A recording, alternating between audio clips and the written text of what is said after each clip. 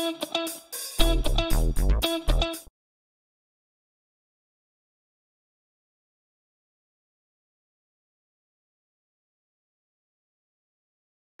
thank you. Again, this is another iteration in data format evolution, it says. Let's be a little, hopefully, background on myself here. I'm Claude Warren, so I'll tell you who's doing this. I'm Claude Warren. I am not the one found in Wikipedia. I'm an Apache Foundation member, Jena PMC member for a number of years now. Software engineer, developer. I used to be a project manager, and I used to be a systems engineer. Backed away from those. That's not my forte. I am a mad scientist. I'll put that out there, and a musician. And the project I'm going to talk about today was developed at IBM and then later at Wipro. So not just myself, but a number of people were involved. Now, I did promise a history of XML and RDF, and so this is my history slide. So back in ancient times, 1960s, there was the ARPANET, and by the 80s we have SGML, which is sort of a form of XML. So XML has a very early pedigree, if you will. 1990s, we get the modern internet. 95 with JavaScript is introduced, and we have anybody who worked in 95 would remember the browser wars, and that you really couldn't write JavaScript that went across all of the browsers that were in use. It made it almost impossible to do anything with it reasonable. In 97, RDF is first published. And then, amazingly, it took all the way until 98 for XML to actually be published. And at this point, we're using XML for RPC type calls and those sorts of things across the network. And then we have at the millennium a watershed moment, because we get SOAP, which codifies the XML transports. We have REST being defined at that point. JSON is first specified. So there's a lot of things happen right at the turn of the millennium. And then obviously we move forward. You get Firefox is introduced in 2004, the same year that the RDF specification is published. And then it takes all the way until 2005 for AJAX to be described and defined. And it's using XML or JSON and JavaScript and asynchronous communications. Great stuff. So really starting in 2005, we start to see some action, some movement on the really being able to do things on the client side. 2008, the Chrome browser comes out. 2009, we finally get an agreement on how JavaScript is going to work across all of the browsers. And from about that point on, you can start to write code that really will transfer across multiple browsers. So you'll be able to write the code once and have it work. And then it took all the way until 2013 for JSON to become standardized. So what we see here is that this early on we're playing in XML, and then we start to see transitions to JSON more when you're dealing with interactive, user-facing applications on the browser. Some XML there, but that seems to have migrated significantly over to JSON. And so then in 2017, which is when this project starts, we have JavaScript on the client side as the programming language, usually implementing the AJAX protocols. JSON is the common format to exchange between these, and they're generally REST-based applications. But XML is still there. It's used in service calls between services in large organizations, often using the SOAP-based protocols for that. Although also available in other formats in the web services. My opinion of both of these is that they have a difficulty expressing complex relationships between items in a data forest. So if you have a simple tree, it's not so bad. But if you want to describe things that occur multiple times, XML gives you the ability to cite a reference within the document. I'm not sure what JSON does. I suspect there's something similar, but it's a little more complex to express the forest in these two systems. So at this point, our story begins. In 2017, we began looking at this project.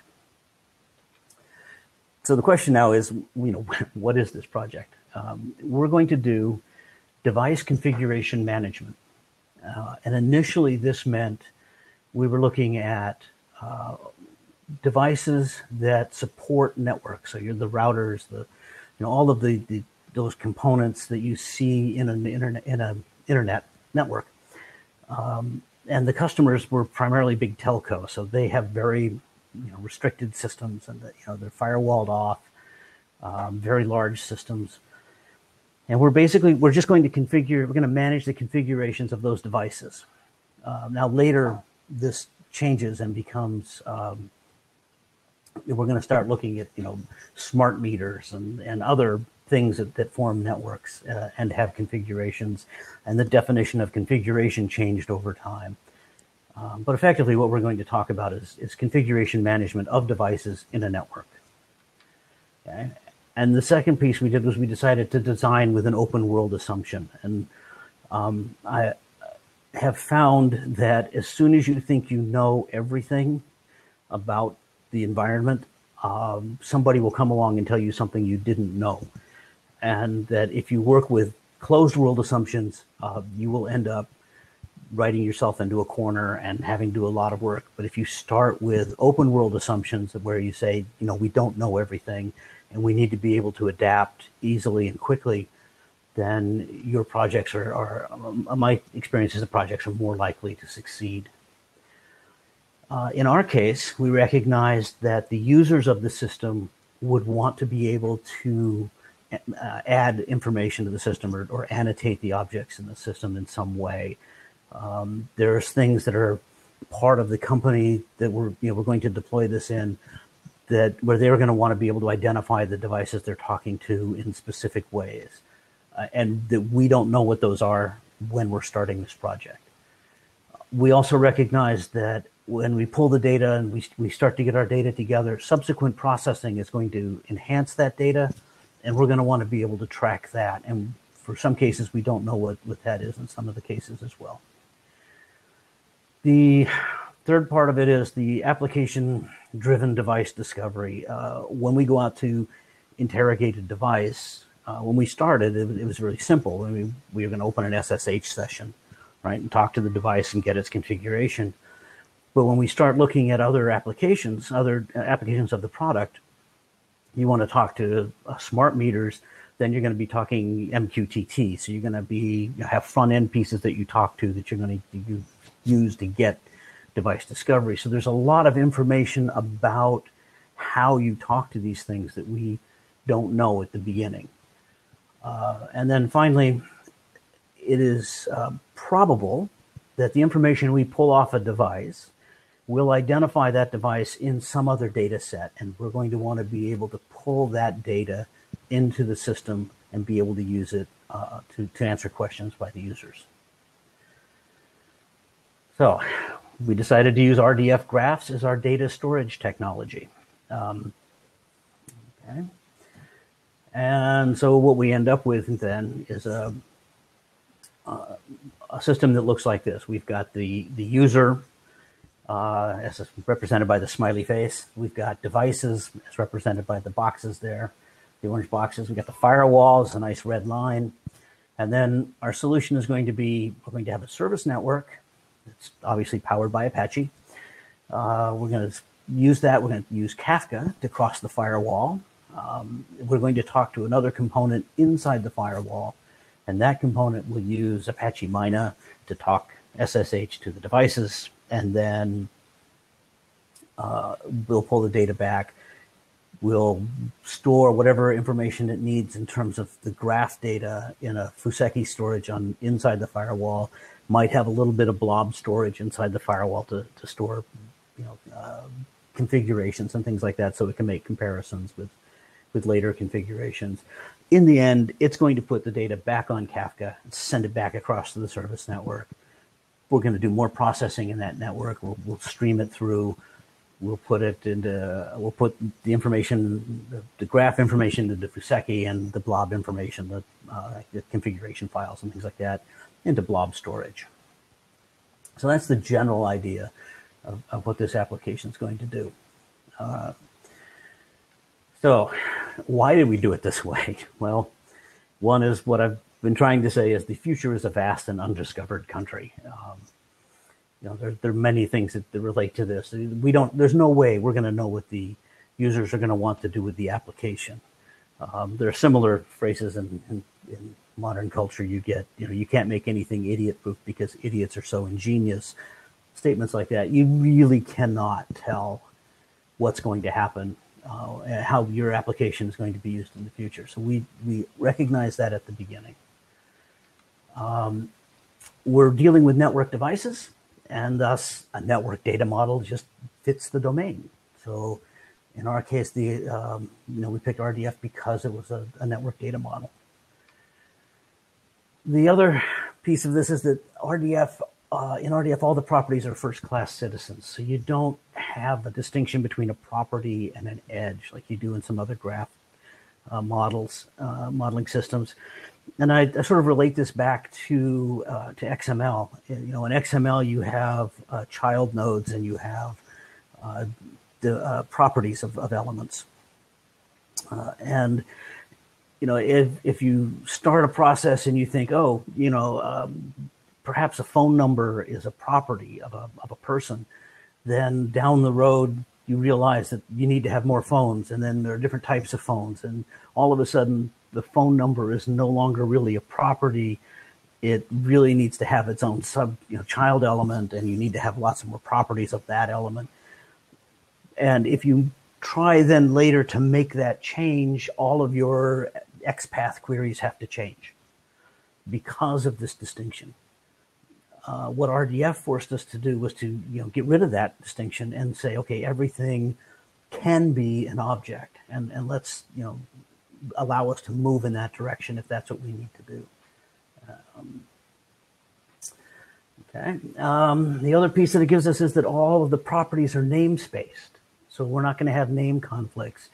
If we want to call something in the system a name, give it a property a name, and the user wants to, in their data that they're adding to the system, wants to call something name, those will be in two different namespaces, or they can be in two different namespaces. And so there's not going to be a conflict there.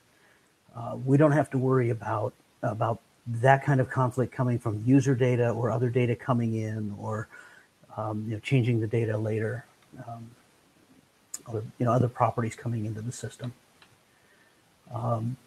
There's also a standard query language. So Sparkle is our standard query language. We get this in the graph. It's a very simple language in a lot of respects. If you know SQL, Sparkle is very easy to pick up. So that helped us in making the case that we should go in this direction. There's a lot of RDF libraries available out there. I was actually, when I went to look, I was rather surprised. I knew that Jena, obviously, for Java, and a number of others now.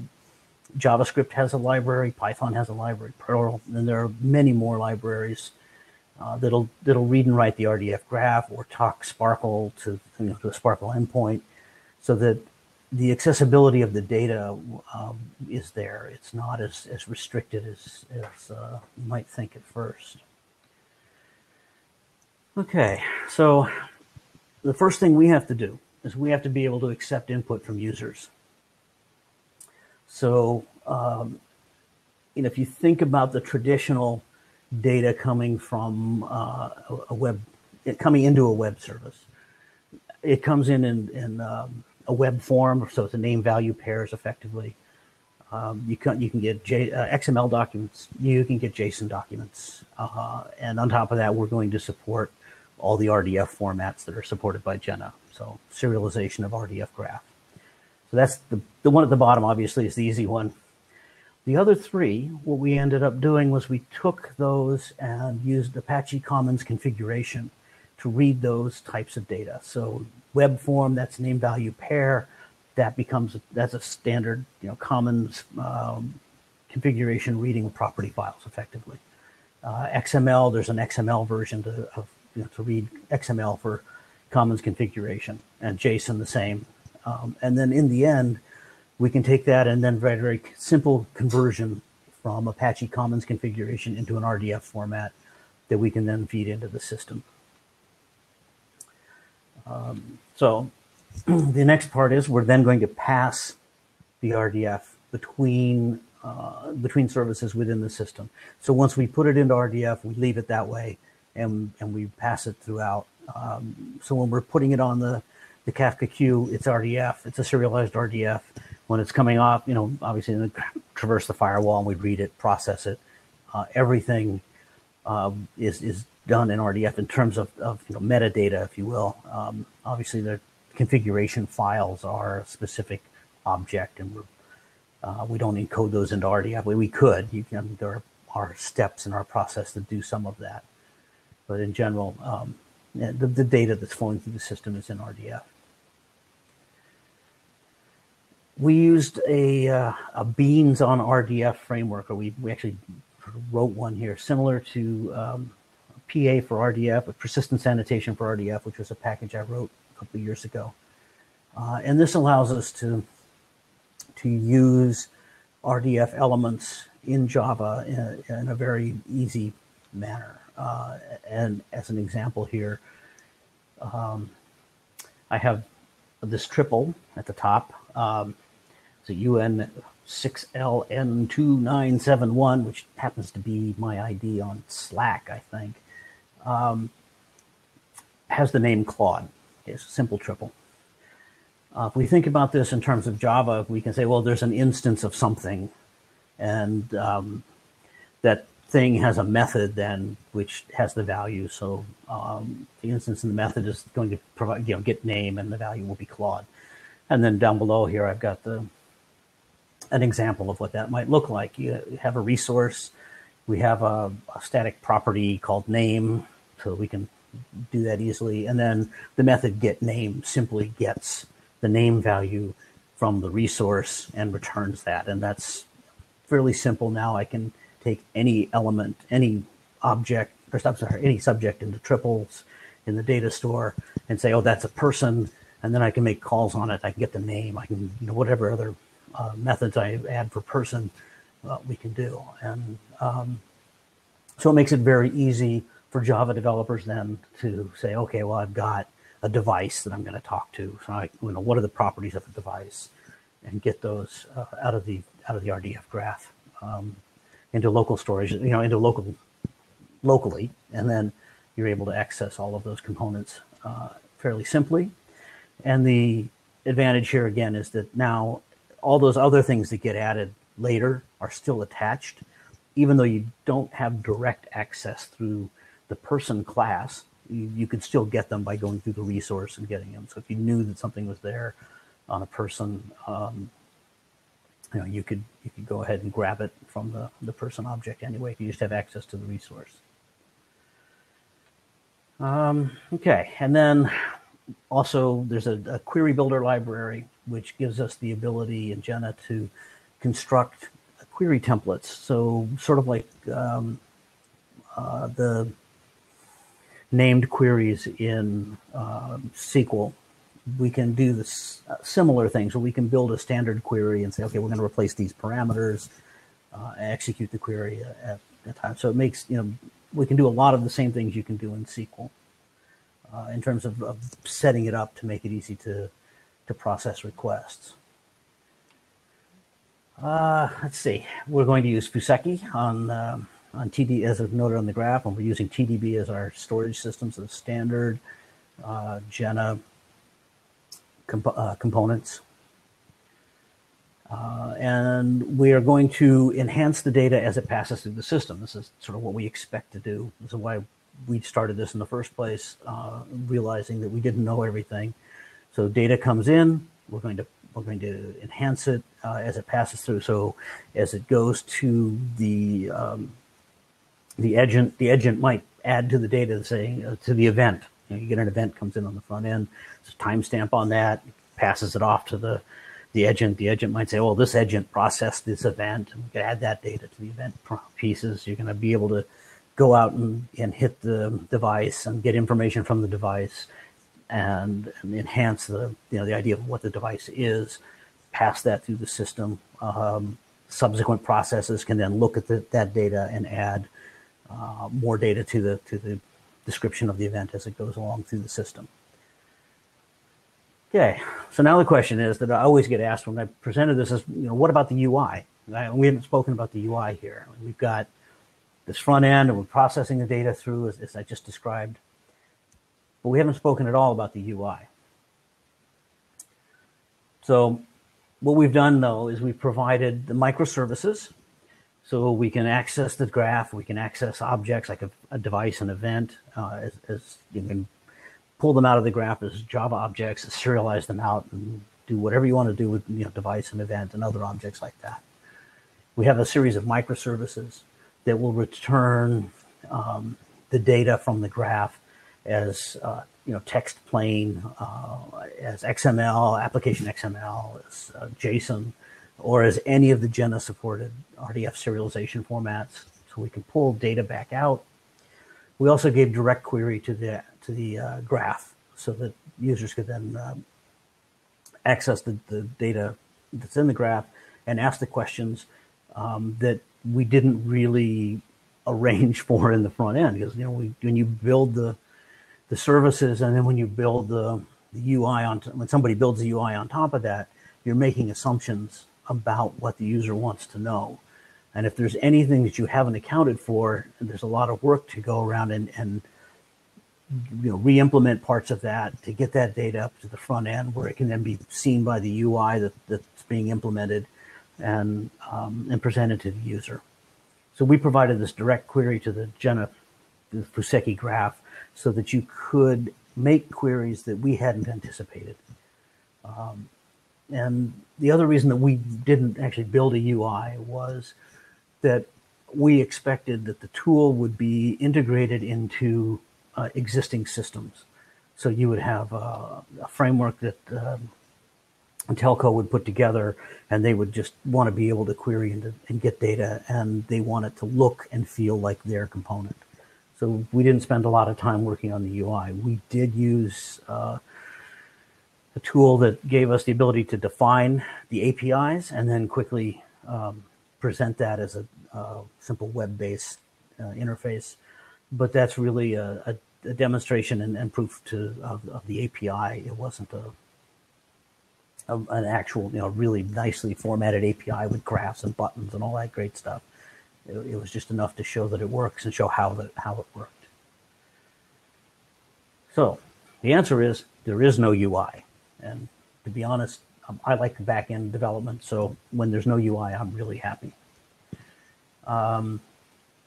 Okay. So now we've got all of that in play. We can start to talk about what does this look like. So let me back up here. If in this diagram, you've got the user and it wants to, well, we just have to do this. We're going to make a call to the service framework and say, I want to register a new device. And it's going to go out to the agent, and then it's going to talk to that device and get some information. Okay. So I just want to know, what does it look like when I make that call from the user side to the service frame network? Because everything beyond that is really internal processing, and we're really interested in how can we replace this JSON or XML with RDF, and how well does that work? So, oops, go the right direction here. So what we want to do is we want to be able to send something that looks like something like what I'm showing here in the conversions for the RDF. We've defined a namespace. The default namespace is the user namespace for the user, for whoever's using the system, obviously. And then we have a systems namespace for all of the stuff that we're doing internally.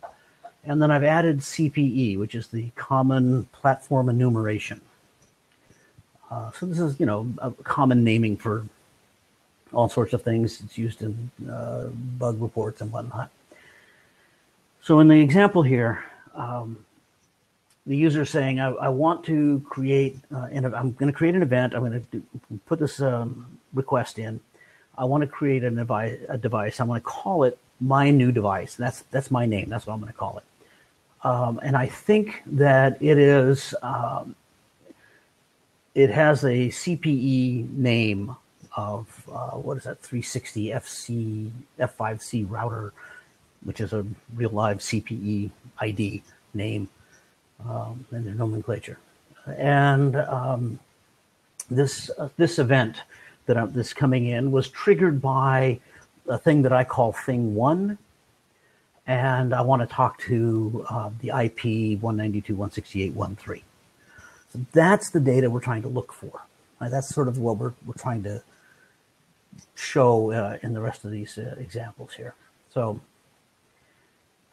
if we were to do this in JSON, the example, the way we did it was we said, all right, we'll put brackets up here. Now this is not RDF LD. This is not JSON LD. This is not the RDF JSON. This is a mechanism that we use to convert from very simple JSON into the type of structure that we were looking for, like that, where it is very easy for end user developers to be able to come in and build a JSON query, or build a JSON object that they could send that would not, they would not have to go out and learn all of the RDF stuff. So the developer, it made it easier for developers to get started in the process.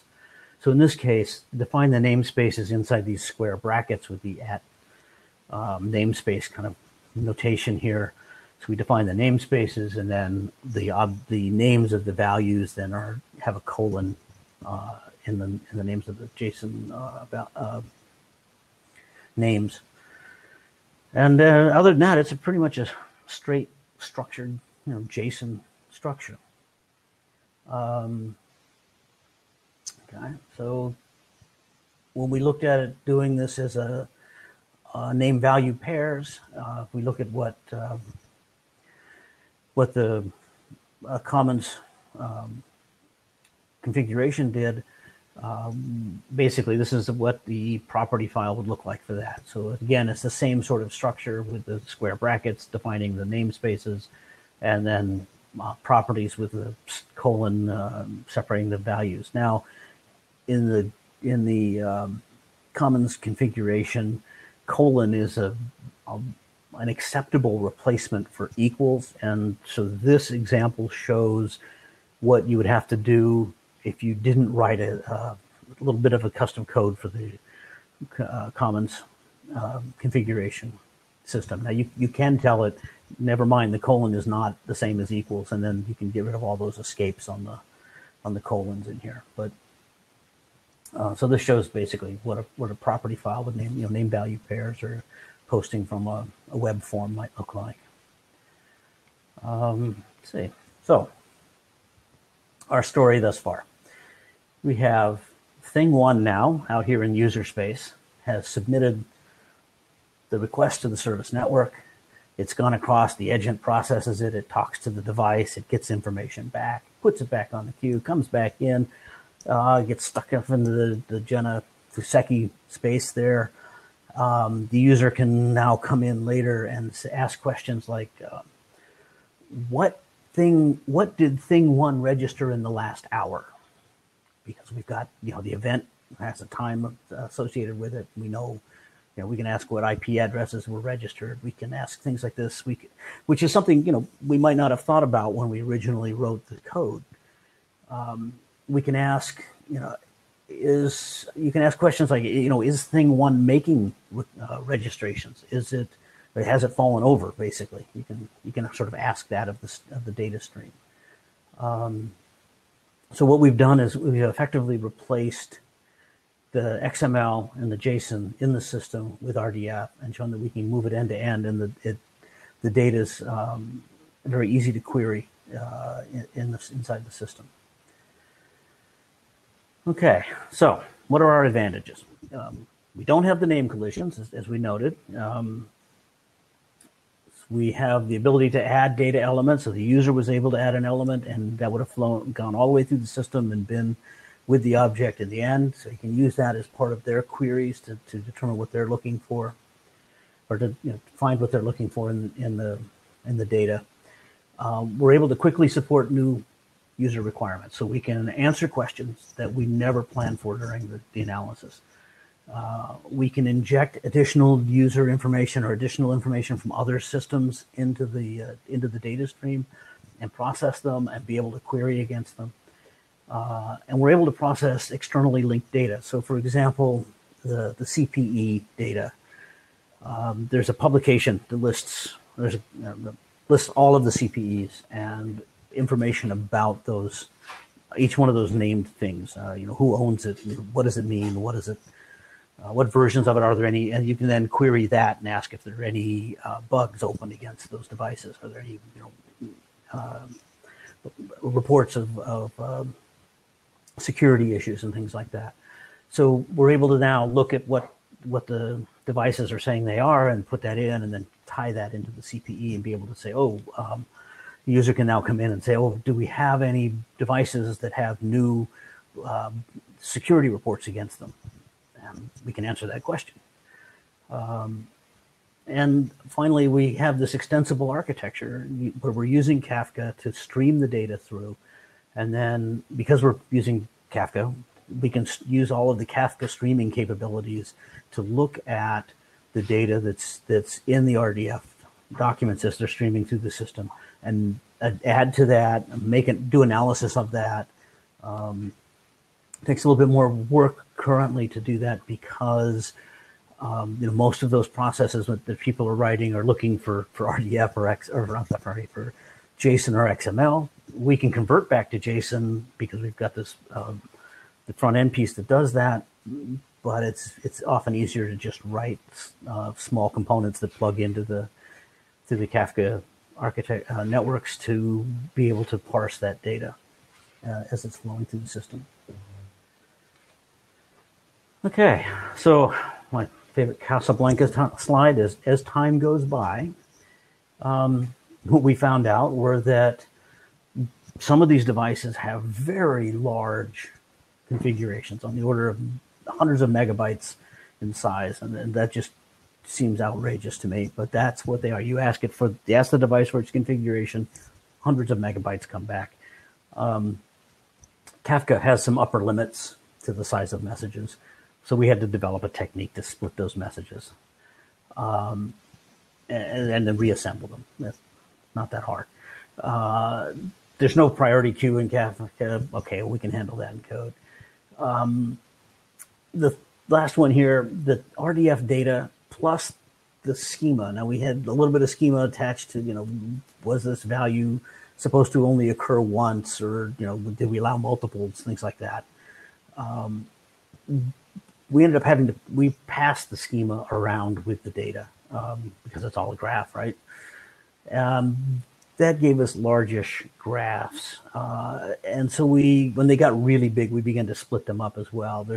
There are probably better solutions to that, and that's one of those things where I would have to say we thought we knew what we were doing, and it came back around to be something we didn't know.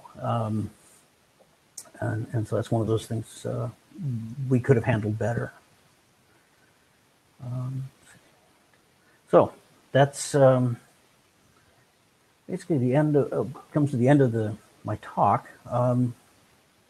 So let me ask if there's any questions. I'll let you know that any of the open source pieces that were developed I have available on my GitHub. I've got some publications. I don't think there's any specifically on this package up on ResearchGate, and you can find me on LinkedIn. So let me ask if there are any questions.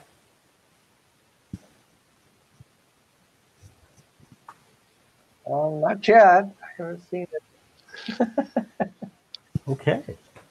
No, I went too don't fast. think you went too fast. I'm thinking, okay, yeah, maybe not. I think it's about time for the next presentation. About 5 minutes. Okay. Wow. Well then, Oh, here's a question. What would be the alternative to RDF?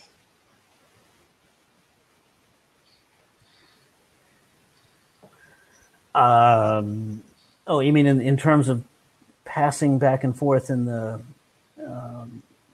biggish container or biggish graphs?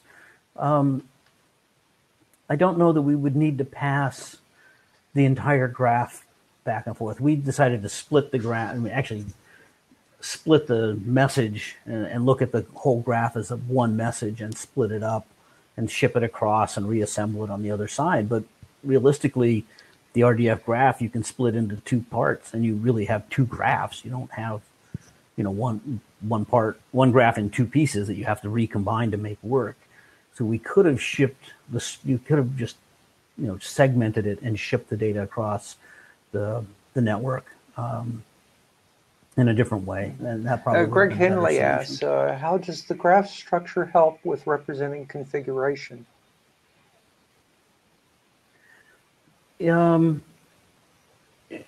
a couple of things that happen here. We have, if you think about it in multiple layers, we were looking at initially just how do we keep track of what devices we're tracking and when things occurred on those devices, when did configurations change and things like that.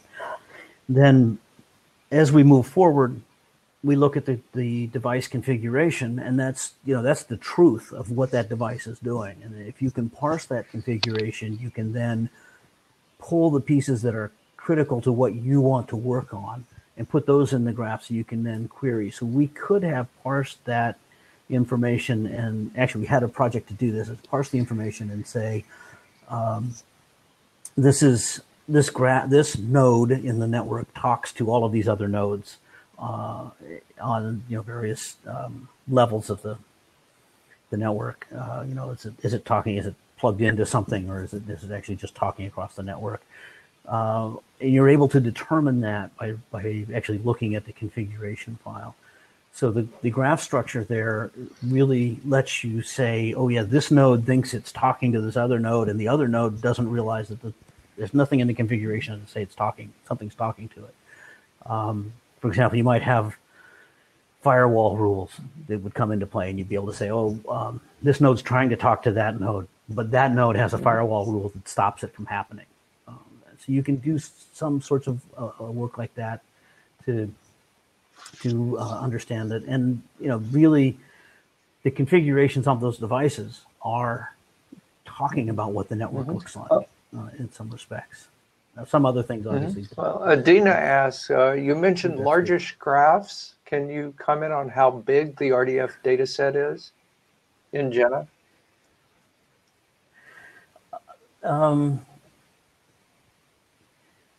We ran.